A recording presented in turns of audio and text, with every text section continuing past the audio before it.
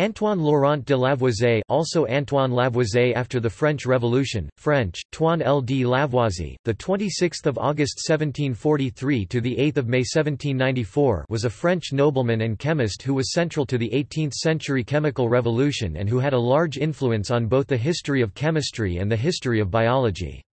He is widely considered in popular literature as the father of modern chemistry. It is generally accepted that Lavoisier's great accomplishments in chemistry largely stem from his changing the science from a qualitative to a quantitative one. Lavoisier is most noted for his discovery of the role oxygen plays in combustion. He recognized and named oxygen 1778 and hydrogen 1783 and opposed the phlogiston theory. Lavoisier helped construct the metric system, wrote the first extensive list of elements, and helped to reform chemical nomenclature. He predicted the existence of silicon 1787 and was also the first to establish that sulfur was an element 1777 rather than a compound. He discovered that, although matter may change its form or shape, its mass always remains the same. Lavoisier was a powerful member of a number of aristocratic councils, and an administrator of the Ferme générale.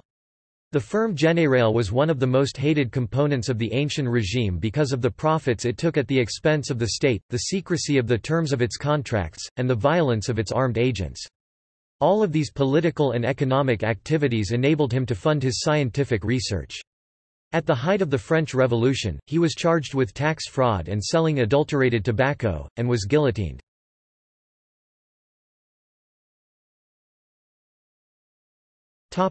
Biography.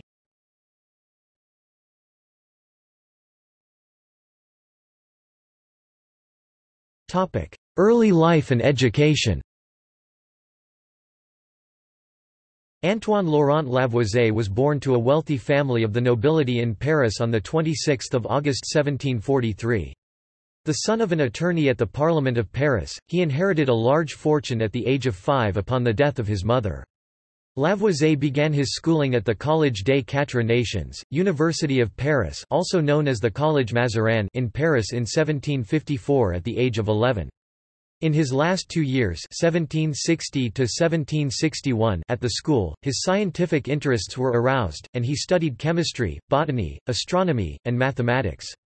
In the philosophy class he came under the tutelage of Abbé Nicolas Louis de Lacaille, a distinguished mathematician and observational astronomer who imbued the young Lavoisier with an interest in meteorological observation, an enthusiasm which never left him. Lavoisier entered the School of Law, where he received a bachelor's degree in 1763 and a licentiate in 1764. Lavoisier received a law degree and was admitted to the bar, but never practiced as a lawyer. However, he continued his scientific education in his spare time.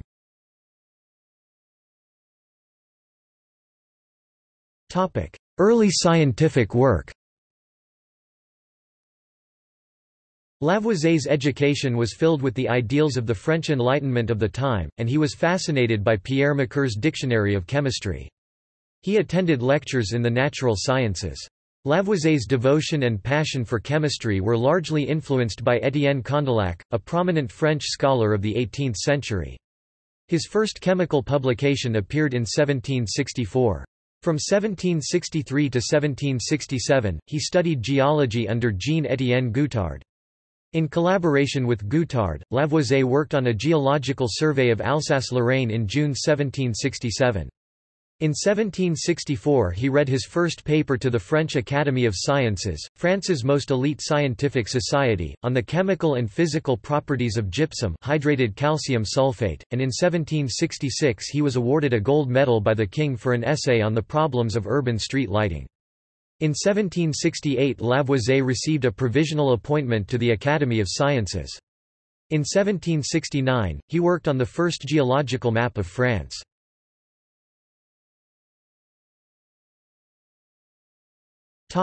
Lavoisier as a social reformer.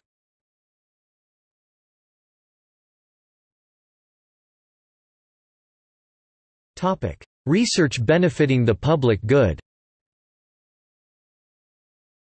While Lavoisier is commonly known for his contributions to the sciences, he also dedicated a significant portion of his fortune and work toward benefiting the public.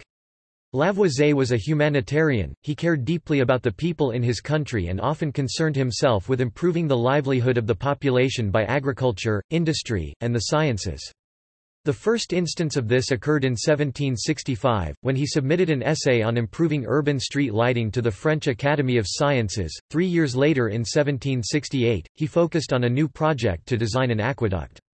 The goal was to bring in water from the river Yvette into Paris so that the citizens could have clean drinking water. But, since the construction never commenced, he instead turned his focus to purifying the water from the Seine. This was the project that interested Lavoisier in the chemistry of water and public sanitation duties. He additionally was interested in air quality, and spent some time studying the health risks associated with gunpowder's effect on the air.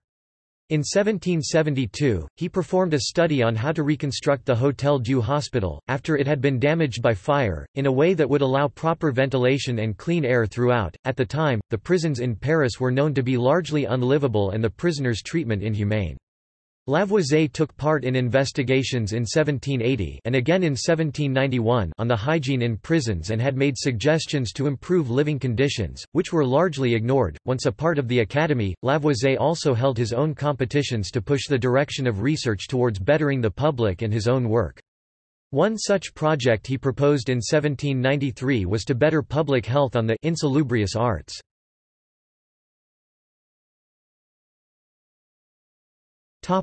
Sponsorship of the sciences.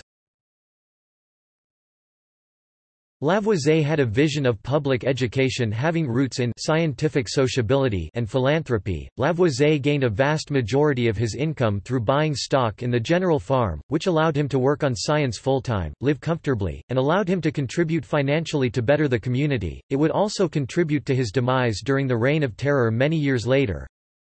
It was very difficult to secure public funding for the sciences at the time, and additionally not very financially profitable for the average scientist, so Lavoisier used his wealth to open a very expensive and sophisticated laboratory in France so that aspiring scientists could study without the barriers of securing funding for their research. He also pushed for public education in the sciences.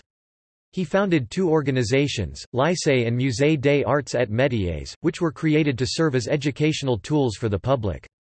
Funded by the wealthy and noble, the Lycée regularly taught courses to the public beginning in 1793.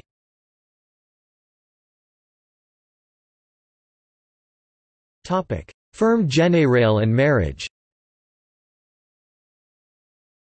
At the age of 26, around the time he was elected to the Academy of Sciences, Lavoisier bought a share in the Ferme générale, a tax farming financial company which advanced the estimated tax revenue to the royal government in return for the right to collect the taxes. On behalf of the Ferme générale, Lavoisier commissioned the building of a wall around Paris so that customs duties could be collected from those transporting goods into and out of the city. His participation in the collection of its taxes did not help his reputation when the Reign of Terror began in France, as taxes and poor government reform were the primary motivators during the French Revolution. Lavoisier consolidated his social and economic position when, in 1771 at age 28, he married Marie-Anne Pierrette-Paltz, the 13-year-old daughter of a senior member of the Ferme générale. She was to play an important part in Lavoisier's scientific career. Notably, she translated English documents for him, including Richard Kirwan's essay on phlogiston and Joseph Priestley's research. In addition, she assisted him in the laboratory and created many sketches and carved engravings of the laboratory instruments used by Lavoisier and his colleagues for their scientific works. Madame Lavoisier edited and published Antoine's memoirs, whether any English translations of those memoirs have survived is unknown as of today, and hosted parties at which eminent scientists discussed ideas and problems related to chemistry. A portrait of Antoine and Marie-Anne Lavoisier was painted by the famed artist Jacques-Louis David. Completed in 1788 on the eve of the Revolution, the painting was denied a customary public display at the Paris Salon for fear that it might inflame anti-aristocratic passions. For 3 years following his entry into the Ferme générale, Lavoisier's scientific activity diminished somewhat, for much of his time was taken up with official Ferme générale business. He did, however, present one important memoir to the Academy of Sciences during this period, on the supposed conversion of water into earth by evaporation.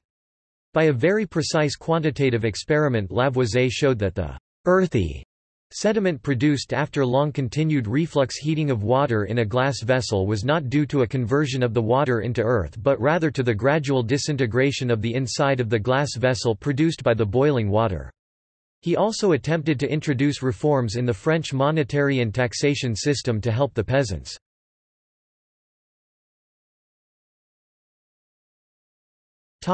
Adulteration of tobacco. The farmers general held a monopoly of the production, import and sale of tobacco in France, and the taxes they levied on tobacco brought revenues of 30 million livres a year. However, this revenue began to fall because of a growing black market in tobacco that was smuggled and adulterated, most commonly with ash and water. Lavoisier devised a method of checking whether ash had been mixed in with tobacco. When a spirit of vitriol, aqua fortis or some other acid solution is poured on ash, there is an immediate very intense effervescent reaction, accompanied by an easily detected noise. Lavoisier also noticed that the addition of a small amount of ash improved the flavor of tobacco. Of one vendor selling adulterated goods he wrote, "His tobacco enjoys a very good reputation in the province. The very small proportion of ash that is added gives it a particularly pungent flavor that consumers look for. Perhaps the farm could gain some advantage by adding a bit of this liquid mixture when the tobacco is fabricated." Lavoisier also found that while adding a lot of water to bulk the tobacco up would cause it to ferment and smell bad, the addition of a very small amount improved the product. Thereafter the factories of the farmers general added, as he recommended, a consistent 6.3% of water by volume to the tobacco they processed. To allow for this addition, the farmers general delivered to retailers 17 ounces of tobacco while only charging for 16. To ensure that only these authorized amounts were added, and to exclude the black market, Lavoisier saw to it that a watertight system of checks, accounts, supervision and testing made it very difficult for retailers to source contraband tobacco or to improve their profits by bulking it up. He was energetic and rigorous in implementing this, and the systems he introduced were deeply unpopular with the tobacco retailers across the country. This unpopularity was to have consequences for him during the French Revolution.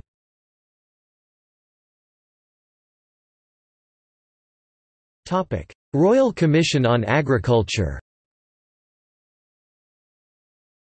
Lavoisier urged the establishment of a Royal Commission on Agriculture. He then served as its secretary and spent considerable sums of his own money in order to improve the agricultural yields in the Solone, an area where farmland was of poor quality. The humidity of the region often led to a blight of the rye harvest, causing outbreaks of ergotism among the population.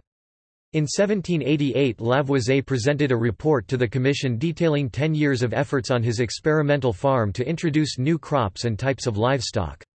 His conclusion was that despite the possibilities of agricultural reforms, the tax system left tenant farmers with so little that it was unrealistic to expect them to change their traditional practices.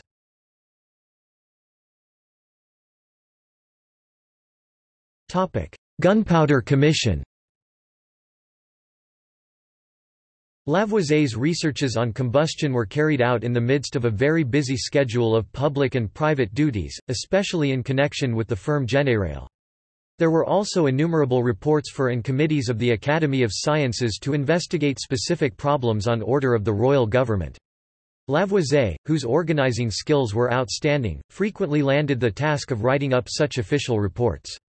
In 1775 he was made one of 4 commissioners of gunpowder appointed to replace a private company, similar to the Ferme générale, which had proved unsatisfactory in supplying France with its munitions requirements. As a result of his efforts, both the quantity and quality of French gunpowder greatly improved, and it became a source of revenue for the government. His appointment to the Gunpowder Commission brought one great benefit to Lavoisier's scientific career as well. As a commissioner, he enjoyed both a house and a laboratory in the Royal Arsenal. Here he lived and worked between 1775 and 1792. Lavoisier was a formative influence in the formation of the DuPont gunpowder business because he trained Éleuthère Irénée DuPont, its founder, on gunpowder making in France. The latter said that the DuPont gunpowder mills would never have been started but for his kindness to me.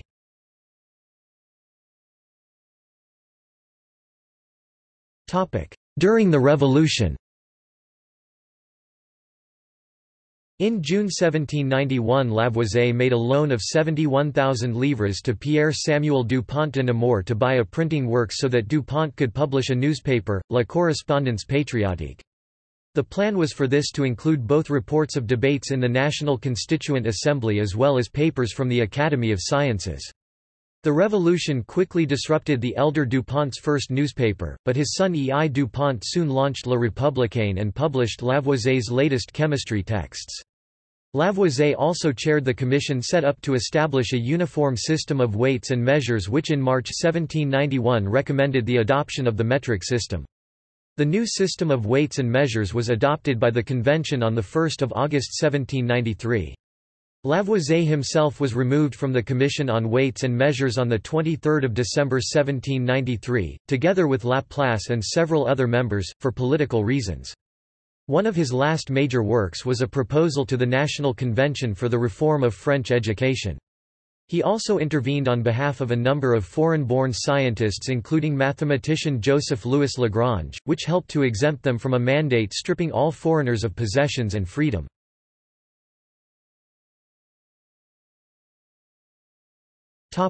Final days and execution. As the French Revolution gained momentum, attacks mounted on the deeply unpopular Ferme générale, and it was eventually abolished in March 1791. In 1792 Lavoisier was forced to resign from his post on the Gunpowder Commission and to move from his house and laboratory at the Royal Arsenal. On 8 August 1793, all the learned societies, including the Academy of Sciences, were suppressed at the request of Abbé Grégoire. On 24 November 1793, the arrest of all the former tax farmers was ordered. Lavoisier and the other farmers general faced 9 accusations of defrauding the state of money owed to it, and of adding water to tobacco before selling it. Lavoisier drafted their defense, refuting the financial accusations, reminding the court of how they had maintained a consistently high quality of tobacco. The court was however inclined to believe that by condemning them and seizing their goods, it would recover huge sums for the state. Lavoisier was convicted and guillotined on 8 May 1794 in Paris, at the age of 50, along with his 27 co-defendants. According to a probably apocryphal story, the appeal to spare his life so that he could continue his experiments was cut short by the judge, Coffenhall. La République n'a pas besoin de savants ni de chimistes, la cours de la justice n'est pas être suspendue. The Republic has no need of scientists or chemists, the course of justice cannot be delayed. Lavoisier was convicted with summary justice of having plundered the people and the treasury of France, of having adulterated the nation's tobacco with water, and of having supplied the enemies of France with huge sums of money from the national treasury. Lavoisier's importance to science was expressed by Lagrange, who lamented the beheading by saying, Il n'est l'heure fallu qu'un moment pour faire tomber cette tête, et cent années peut être ne suffirait pas pour en reproduire une semblable.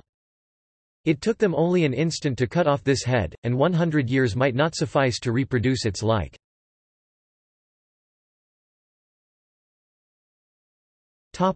Post-mortem. A year and a half after his death, Lavoisier was exonerated by the French government. During the White Terror, his belongings were delivered to his widow. A brief note was included, reading, "To the widow of Lavoisier, who was falsely convicted." About a century after his death, a statue of Lavoisier was erected in Paris. It was later discovered that the sculptor had not actually copied Lavoisier's head for the statue, but used a spare head of the Marquis de Condorcet, the secretary of the Academy of Sciences during Lavoisier's last years. Lack of money prevented alterations from being made. The statue was melted down during the Second World War and has not been replaced. However, one of the main lycées high schools in Paris and a street in the 8th arrondissement are named after Lavoisier, and statues of him are found on the Hôtel de Ville and on the façade of the Cour Napoléon of the Louvre. His name is one of the 72 names of eminent French scientists, engineers and mathematicians inscribed on the Eiffel Tower as well as on buildings around Killian Court at MIT in Cambridge, Massachusetts, U.S.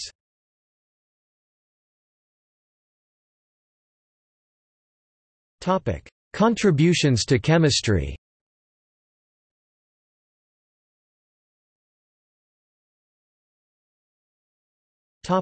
Oxygen theory of combustion. During late 1772 Lavoisier turned his attention to the phenomenon of combustion, the topic on which he was to make his most significant contribution to science. He reported the results of his first experiments on combustion in a note to the Academy on 20 October, in which he reported that when phosphorus burned, it combined with a large quantity of air to produce acid spirit of phosphorus, and that the phosphorus increased in weight on burning. In a second sealed note deposited with the Academy a few weeks later, the 1st of November, Lavoisier extended his observations and conclusions to the burning of sulfur and went on to add that what is observed in the combustion of sulfur and phosphorus may well take place in the case of all substances that gain in weight by combustion and calcination, and I am persuaded that the increase in weight of metallic calces is due to the same cause.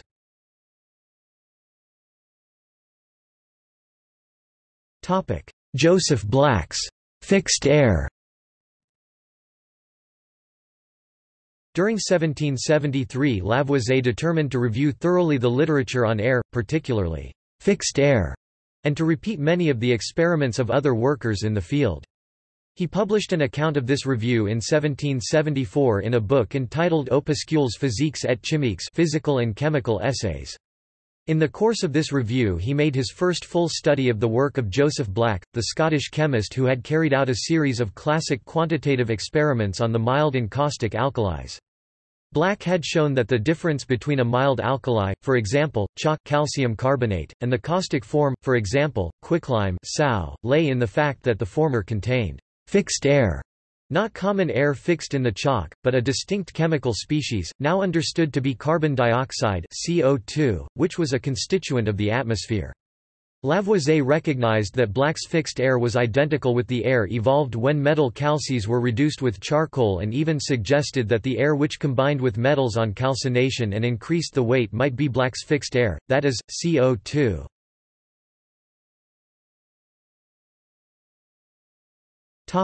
Joseph Priestley. In the spring of 1774 Lavoisier carried out experiments on the calcination of tin and lead in sealed vessels which conclusively confirmed that the increase in weight of metals in combustion was due to combination with air. But the question remained about whether it was combination with common atmospheric air or with only a part of atmospheric air. In October the English chemist Joseph Priestley visited Paris, where he met Lavoisier and told him of the air which he had produced by heating the red calx of mercury with a burning glass and which had supported combustion with extreme vigor. Priestley at this time was unsure of the nature of this gas, but he felt that it was an especially pure form of common air. Lavoisier carried out his own researches on this peculiar substance. The result was his memoir on the nature of the principle which combines with metals during their calcination and increases their weight, read to the Academy on 26 April 1775, commonly referred to as the Easter Memoir. In the original memoir Lavoisier showed that the mercury calx was a true metallic calx in that it could be reduced with charcoal, giving off Black's fixed air in the process. When reduced without charcoal, it gave off an air which supported respiration and combustion in an enhanced way. He concluded that this was just a pure form of common air, and that it was the air itself, undivided, without alteration, without decomposition, which combined with metals on calcination. After returning from Paris, Priestley took up once again his investigation of the air from mercury calx. His results now showed that this air was not just an especially pure form of common air but was 5 or 6 times better than common air, for the purpose of respiration, inflammation, and every other use of common air. He called the air dephlogisticated air, as he thought it was common air deprived of its phlogiston.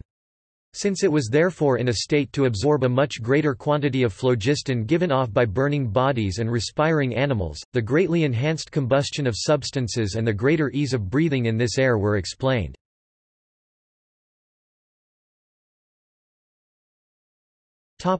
Pioneer of stoichiometry.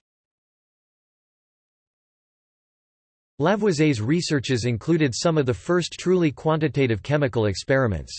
He carefully weighed the reactants and products of a chemical reaction in a sealed glass vessel so that no gases could escape, which was a crucial step in the advancement of chemistry. In 1774, he showed that, although matter can change its state in a chemical reaction, the total mass of matter is the same at the end as at the beginning of every chemical change. Thus, for instance, if a piece of wood is burned to ashes, the total mass remains unchanged if gaseous reactants and products are included. Lavoisier's experiments supported the law of conservation of mass. In France it is taught as Lavoisier's law and is paraphrased from a statement in his Traité élémentaire de chimie. 2. Rien ne se perd, rien ne se crée, tout se transforme. Nothing is lost, nothing is created, everything is transformed.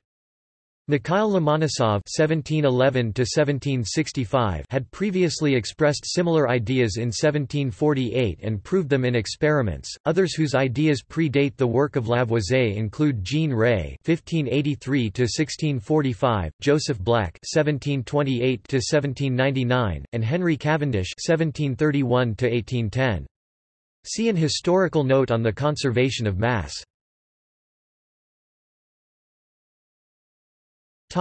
Chemical nomenclature. Lavoisier, together with Louis Bernard Guyton de Morveau, Claude Louis Berthollet, and Antoine-François de Fourcroy, submitted a new programme for the reforms of chemical nomenclature to the Academy in 1787, for there was virtually no rational system of chemical nomenclature at this time. This work, titled Méthode de nomenclature chimique, Method of Chemical Nomenclature, 1787, introduced a new system which was tied inextricably to Lavoisier's new oxygen theory of chemistry. The classical elements of earth, air, fire, and water were discarded, and instead some 55 substances which could not be decomposed into simpler substances by any known chemical means were provisionally listed as elements.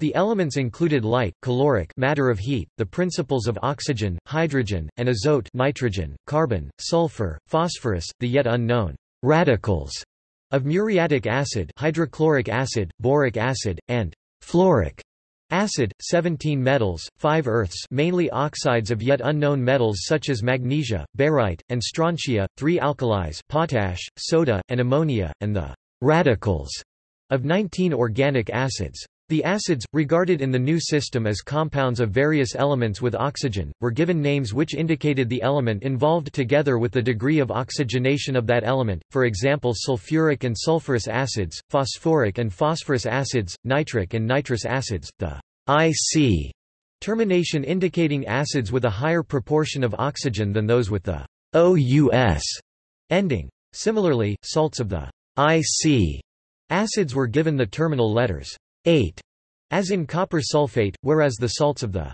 OUS acids terminated with the suffix ITE, as in copper sulfite. The total effect of the new nomenclature can be gauged by comparing the new name, copper sulfate, with the old term, vitriol of Venus. Lavoisier's new nomenclature spread throughout Europe and to the United States and became common use in the field of chemistry. This marked the beginning of the anti-phlogistic approach to the field.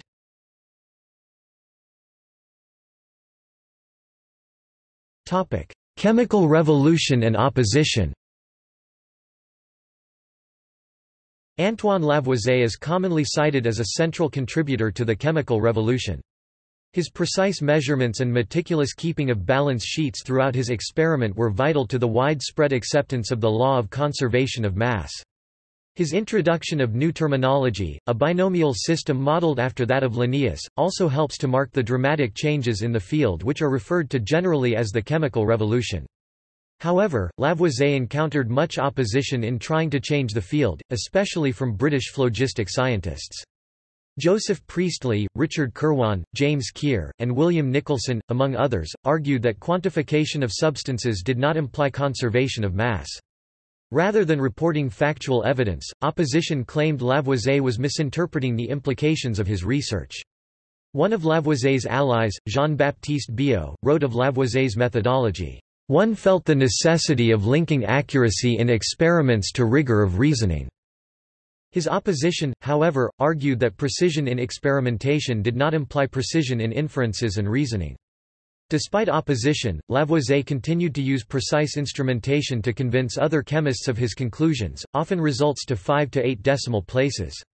Nicholson, who estimated that only 3 of these decimal places were meaningful, stated, "If it be denied that these results are pretended to be true in the last figures, I must beg leave to observe, that these long rows of figures, which in some instances extend to 1,000 times the nicety of experiment, serve only to exhibit a parade which true science has no need of, and, more than this, that when the real degree of accuracy in experiments is thus hidden from our contemplation, we are somewhat disposed to doubt whether the exactitude scrupulous of the experiments be indeed such as to render the proofs de l'ordre demonstrative."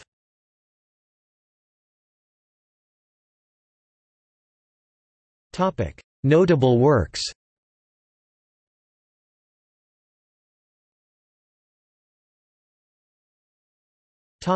Easter memoir. The official version of Lavoisier's Easter memoir appeared in 1778. In the intervening period, Lavoisier had ample time to repeat some of Priestley's latest experiments and perform some new ones of his own. In addition to studying Priestley's dephlogisticated air, he studied more thoroughly the residual air after metals had been calcined. He showed that this residual air supported neither combustion nor respiration, and that approximately 5 volumes of this air added to 1 volume of the dephlogisticated air gave common atmospheric air. Common air was then a mixture of 2 distinct chemical species with quite different properties. Thus, when the revised version of the Easter memoir was published in 1778, Lavoisier no longer stated that the principle which combined with metals on calcination was just common air but nothing else than the healthiest and purest part of the air, or the eminently respirable part of the air. The same year he coined the name oxygen for this constituent of the air, from the Greek words meaning acid former. He was struck by the fact that the combustion products of such nonmetals as sulfur, phosphorus, charcoal, and nitrogen were acidic. He held that all acids contained oxygen and that oxygen was therefore the acidifying principle.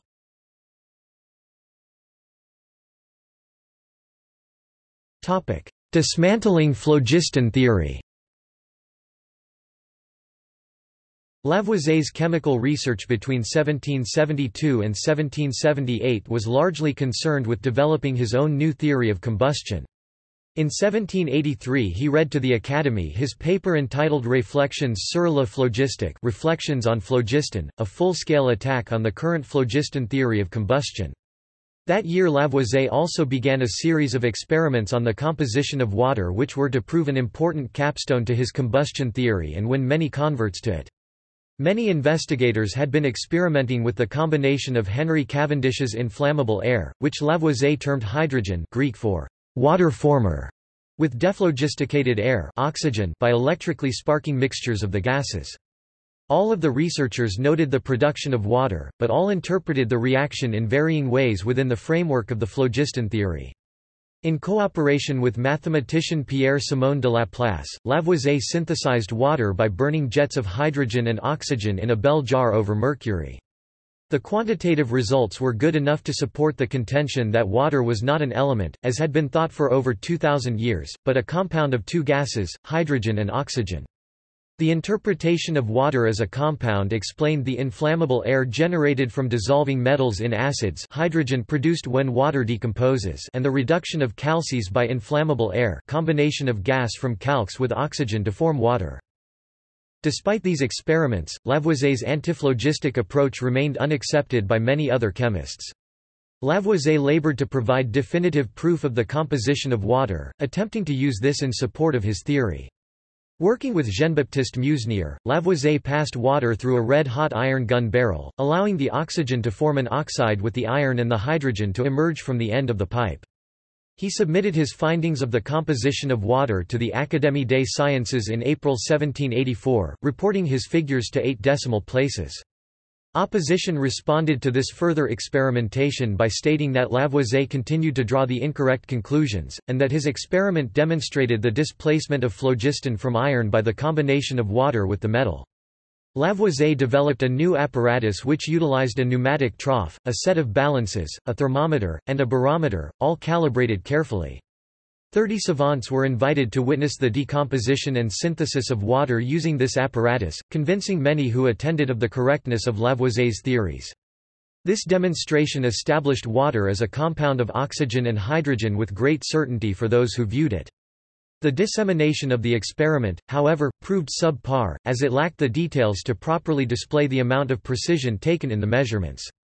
The paper ended with a hasty statement that the experiment was more than sufficient to lay hold of the certainty of the proposition of the composition of water, and stated that the methods used in the experiment would unite chemistry with the other physical sciences and advance discoveries.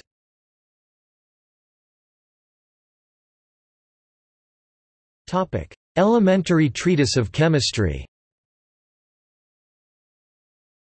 Lavoisier employed the new nomenclature in his Traité élémentaire de chimie, Elementary Treatise on Chemistry, published in 1789.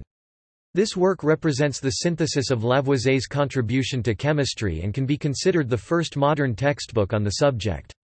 The core of the work was the oxygen theory, and the work became a most effective vehicle for the transmission of the new doctrines.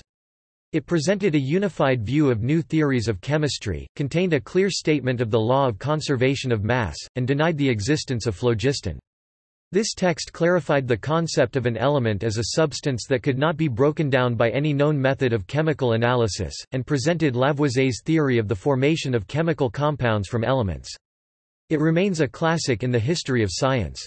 While many leading chemists of the time refused to accept Lavoisier's new ideas, demand for Traité élémentaire as a textbook in Edinburgh was sufficient to merit translation into English within about a year of its French publication. In any event, the Traité élémentaire was sufficiently sound to convince the next generation.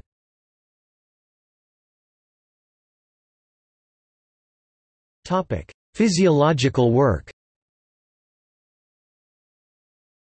The relationship between combustion and respiration had long been recognized from the essential role which air played in both processes.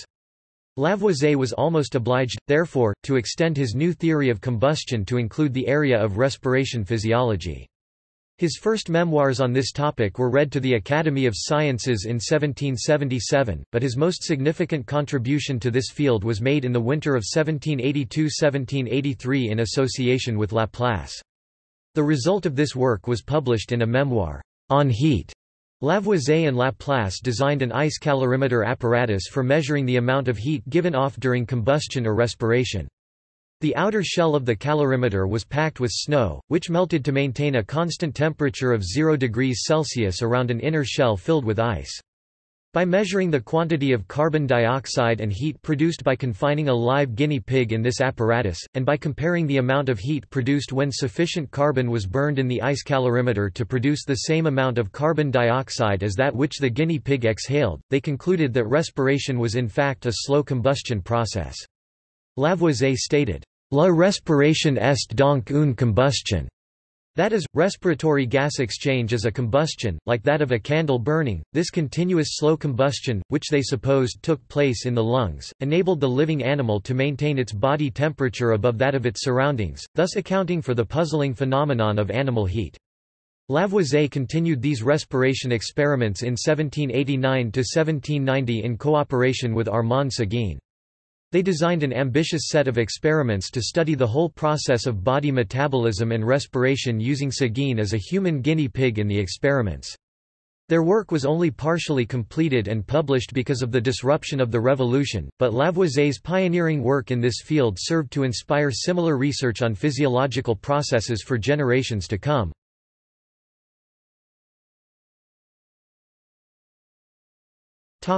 Legacy.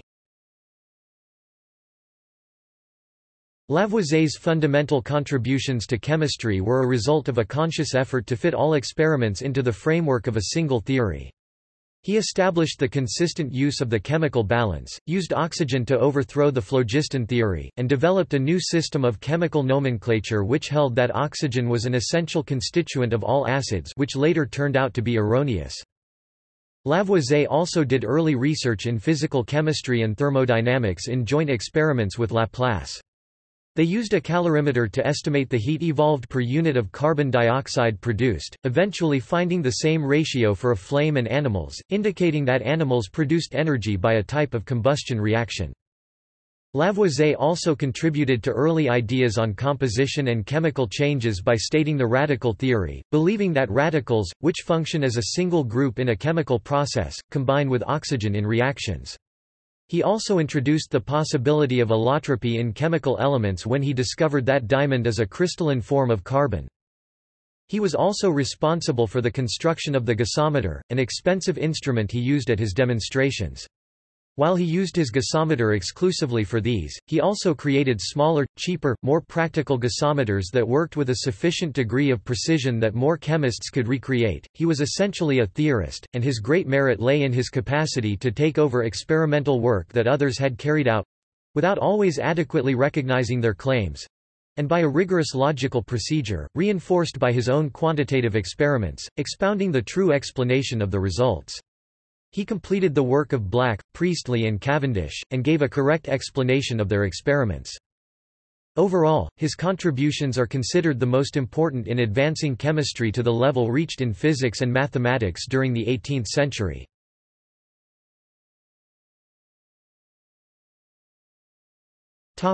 Awards and honors. During his lifetime, Lavoisier was awarded a gold medal by the King of France for his work on urban street lighting 1766, and was appointed to the French Academy of Sciences 1768. Lavoisier's work was recognized as an international historic chemical landmark by the American Chemical Society, Académie des Sciences de l'Institut de France and the Société Chimique de France in 1999. Antoine Laurent Lavoisier's Louis 1788 publication entitled Méthode de nomenclature chimique, published with colleagues Louis Bernard Guyton de Morveau, Claude Louis Berthollet, and Antoine François, Comte de Fourcroy, was honored by a citation for Chemical Breakthrough Award from the Division of History of Chemistry of the American Chemical Society, presented at the Académie des Sciences Paris in 2015. A number of Lavoisier medals have been named and given in Lavoisier's honor, by organizations including the Société Chimique de France, the International Society for Biological Calorimetry, and the DuPont Company. Selected writings. Opuscules physiques et chimiques Paris, Chez Durand, Didot, Esprit, 1774, 2nd edition, 1801 L'art de fabriquer la saline et la potasse, publié par ordre du roi, par les régisseurs généraux des poudres and salpêtres Paris, 1779. Instruction sur les moyens de suppléer à la décette des forages, et d'augmenter la subsistance des bestots, supplément à l'instruction sur les moyens de pouvoir à la décette des forages, publié par ordre du roi le 31 mai 1785. Instruction on the means of compensating for the food shortage with fodder, and of increasing the subsistence of cattle, supplement to the instruction on the means of providing for the food shortage with fodder, published by order of King on 31 May 1785, with Guyton de Morveau, Claude Louis Berthollet, Antoine Fourcroy, Méthode de nomenclature chimique Paris, Chez Couchet, 1787, with Fourcroy, Morveau, Cadet, Baume, Darcet, and Sage nomenclature chimique, aux synonymes anciens et modernes, pour servir à l'intelligence des auteurs, Paris, Chez Couchet, 1789, Traité élémentaire de chimie, présenté dans un ordre nouveau et d'après les découvertes modernes, Paris, Chez Couchet, 1789, Bruxelles, Cultures et Civilizations, 1965 lit. Elementary Treatise on Chemistry, presented in a new order and alongside modern discoveries, also here with Pierre-Simon Laplace, Memoir sur la chaleur, Memoirs de l'Académie des Sciences 1780, pp. 355–408. Mémoire contenant les expériences faites sur la chaleur, pendant le hiver de 1783 à 1784, par P.S. de Laplace and A.K. Lavoisier 1792. Mémoires de physique et de chimie 1805, posthumous. In translation Essays Physical and Chemical London, for Joseph Johnson, 1776, London, Frank Cass and Company Limited, 1970 translation by Thomas Henry of Opuscules physiques et chimiques The Art of Manufacturing Alkaline Salts and Potashes, published by order of His Most Christian Majesty, and approved by the Royal Academy of Sciences 1784 trans, by Charles Williamos of L'Art de fabriquer la saline et la potasse with Pierre-Simon Laplace Memoir on Heat, read to the Royal Academy of Sciences, 28 June 1783, by Messrs. Lavoisier and de la Place of the Same Academy, New York, Neil Watson Academic Publications, 1982, trans. By Henry Gerlach of Memoir sur la chaleur Essays, on the effects produced by various processes on atmospheric air, with a particular view to an investigation of the constitution of acids, trans. Thomas Henry London, Warrington, 1783 collects these essays, Experiments on the Respiration of Animals, and on the changes effected on the air in passing through their lungs. Read to the Académie des Sciences, 3 May 1777. On the combustion of candles in atmospheric air and in dephlogistated air, communicated to the Académie des Sciences, 1777 on the combustion of Kunkel's phosphorus, on the existence of air in the nitrous acid, and on the means of decomposing and recomposing that acid, on the solution of mercury in vitriolic acid, experiments on the combustion of alum with phlogistic substances, and on the changes effected on air in which the pyrophorus was burned, on the vitriolization of martial pyrites, general considerations on the nature of acids, and on the principles of which they are composed, on the combination of the matter of fire with evaporable fluids, and on the formation of elastic aeriform fluids, reflections on phlogiston, translation by Nicholas W. Best of Réflexions sur la phlogistique, pour servir de suite à la théorie de la combustion et de la calcination. Read to the Académie royale des sciences over 2 nights, 28 June and 13 July 1783. Published in 2 parts. Best, Nicholas W. 2015. Lavoisier's Reflections on Phlogiston. I. Against Phlogiston Theory. Foundations of Chemistry. 17 361–378. doi 10.1007 per seconds 10698-015-9220-5. Best, Nicholas W. 2016. Lavoisier's Reflections on Phlogiston. 2. On the Nature of Heat. Foundations of Chemistry, 18 3–13. doi 10.1007 per seconds 10698-015-9236-X. Method of chemical nomenclature, proposed by Messrs. de Moreau, Lavoisier, Berthollet, and de Fourcroy 1788. Dictionary Elements of Chemistry, in a new systematic order, containing all the modern discoveries. Edinburgh, William Creech, 1790, New York, Dover, 1965. Translation by Robert Kerr of Traité élémentaire de chimie. ISBN 978-0486646244. Dover. 1799 edition. 1802 edition, Volume 1, Volume 2. Some illustrations from 1793 edition. Some more illustrations from the Science History Institute. More illustrations from collected works from the Science History Institute. Topic Notes.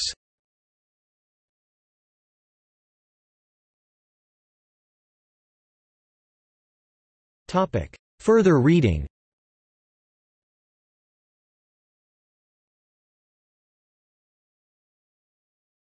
Topic External links. Panopticon Lavoisier, a virtual museum of Antoine Lavoisier. Antoine Laurent Lavoisier. Bibliography at Panopticon Lavoisier. Topic About his work. Location of Lavoisier's laboratory in Paris. Radio 4 program on the discovery of oxygen by the BBC. Who was the first to classify materials as compounds? Fred Sinise. Cornell University's Lavoisier collection. His writings. Works by Antoine Lavoisier at Project Gutenberg. Works by or about Antoine Lavoisier at Internet Archive.